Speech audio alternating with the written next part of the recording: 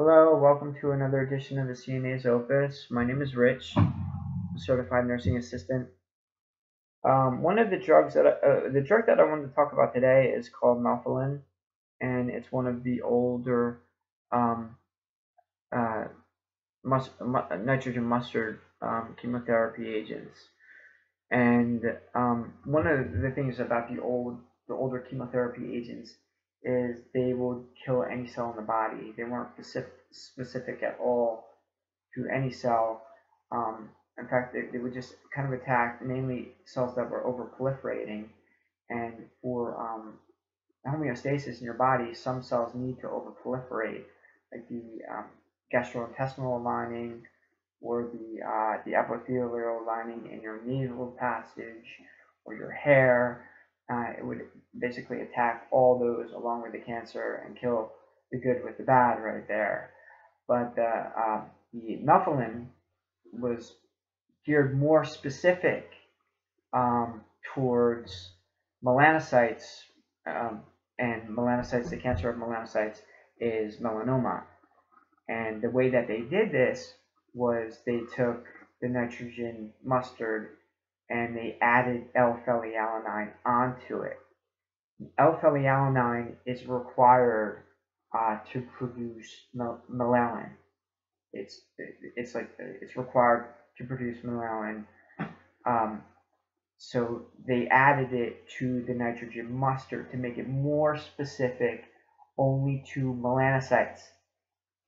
It's not to say that other cells in the body don't take up L-phenylalanine. It's just to say that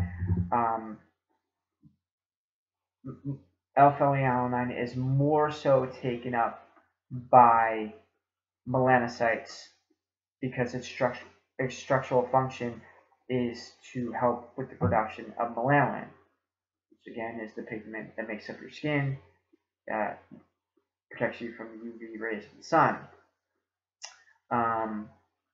As you can see right here, I have a little diagram here. This is L-phenylalanine. Right there is the benzene ring, and off the nitrogen. And over here is a methylene group, and then up here is the amino group attached to the alpha carbon, and then the carboxylic acid, and then oxygen attached to a hydrogen. I drew this amino acid in free form. Amino acid in free form. When I usually draw an amino acid, I usually draw it as a residue, meaning I draw it as if it's attached to another amino acid. But this here, you can see it is kind of in its free form. It has that oxygen and its hydrogen right there. And over here, that is the nitrogen mustard right there.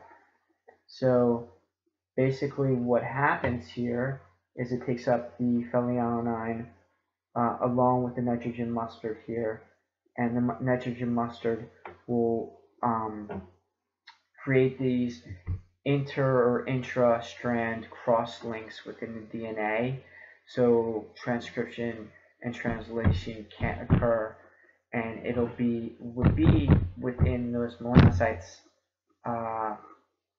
which if they have melanoma, the melanoma can't proliferate, so it'll start destroying the melanoma because of that phenylalanine there. And if you want to look at the chemistry of it, that's the phenylalanine over there. The nitrogen here has 2 lone electrons. It has a pair of electrons, and it has a great electronegativity. So it's drawing in this carbon right here, the second carbon here, and when it does that, it'll form a covalent bond with this carbon right here, and when it does that, it'll release the chlorine atom right here will be released as a chloride anion. So that'll take a negative from the carbon there, and this will form a covalent bond with the nitrogen right there, and the nitrogen will become positive. So the nitrogen is now positive, and it forms like this ring structure right here. At the top one, this is now a ring structure here, if you can see it. And down here, this one remains the same. This one doesn't do anything. But the electronegative pull of nitrogen is so great that it actually will just take the electron back from the carbon here, and it'll become neutral again. It'll have that lone pair of electrons right there. And this one will just simply reattach over here to its original spot right here on the chain. But the chlorine atom left and became a chloride anion. So that's gone. So now this carbon only has 3 links and it wants 4. So now this has a positive charge. It's missing an electron here on the top chain. So over here you have guanine, which is one of the organic bases within DNA, is guanine, and up here is the pyrimidine ring with modifications to make the purine. The whole thing is the purine, but up here is a modified pyrimidine. One of the modifications is they took out the double bond that was right here in a pure pyrimidine. But the whole thing here is a purine. Guanine's a purine. So this over here off the pyrimidine is imidazole ring. This is the imidazole ring right here. And the reason that it's called an imidazole ring is it has an amide bond right there. And the amide bond is just a bond between a double bond between a nitrogen and a carbon. So an amide bond is just a double bond between a nitrogen and a carbon, and that's the reason it's called an imidazole ring, which is attached to a modified pyrimidine, and the two together make a purine. This is a purine, and this modified purine here is guanine. I not stumbling on my words too much here. Anyway, this nitrogen down here is attached to the next nucleotide, the next chain in the double helix. This one here is called N7. It's kind of sitting there by itself. It has 3 bonds that are holding it in place, but again, it has a pair of lone electrons. This, because it became positive, is going to want to go to the negative nitrogen right there. So then you have this attached to this, and then you have a lone pair of electrons right here, and this carbon down here will actually do the same thing that happened up here. It'll get pulled in here, and then this chlorine atom will be released to become a chloride anion.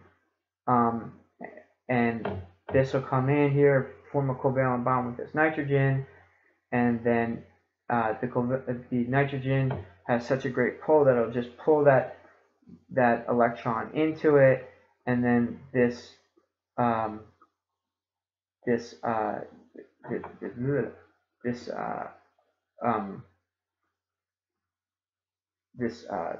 methyl group will go back to its original spot here, but it'll be positive because it only has 3 links right there. The carbon wants 4, so it'll have a positive charge, and that will want to attach to another nitrogen on another guanine.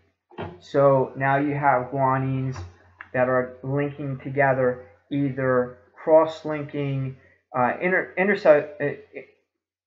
cross-linking, which is guanine on this side to guanine on this side, or intra cross-linking, which is on just the one side.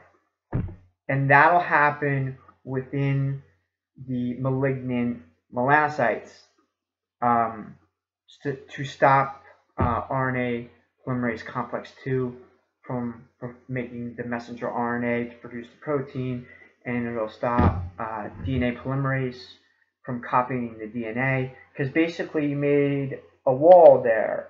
You're making a wall. So RNA polymerase complex 2 comes in and it hits this wall and it can't go any further. Or same thing with DNA polymerase. It can't copy the DNA because it'll hit that wall, so there's no replication and there's no transcription or translation, and also it causes damage to the DNA.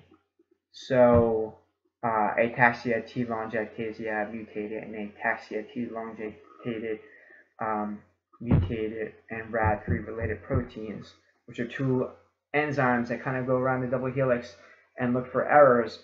If they're still available and they're not mutated and they're not completely gone, they're part of the p53 pathway. So if they're still there and they're still, if the p53 pathway is still alive, p53 eventually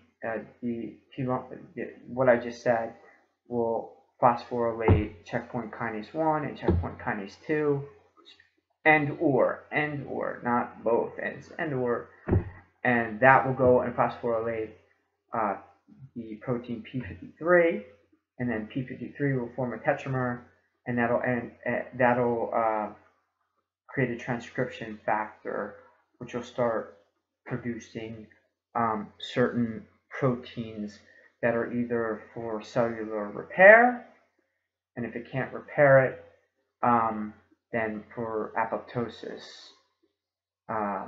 But usually in most cancers, the p53 pathway is mutated in some form, or there's a complete loss of function of p53, and that's pretty bad news.